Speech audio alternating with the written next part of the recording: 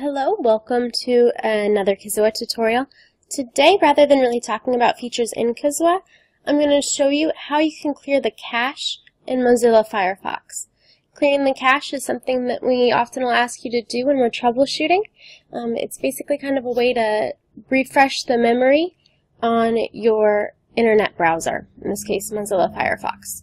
So once you're in your Kizoa account, you'll just go ahead and log out. Make sure that you've saved any changes first. Once you're logged out, you'll just click the menu button in the upper right hand corner and go to Options. Here, we'll go to the Privacy tab, and you'll see the section for History.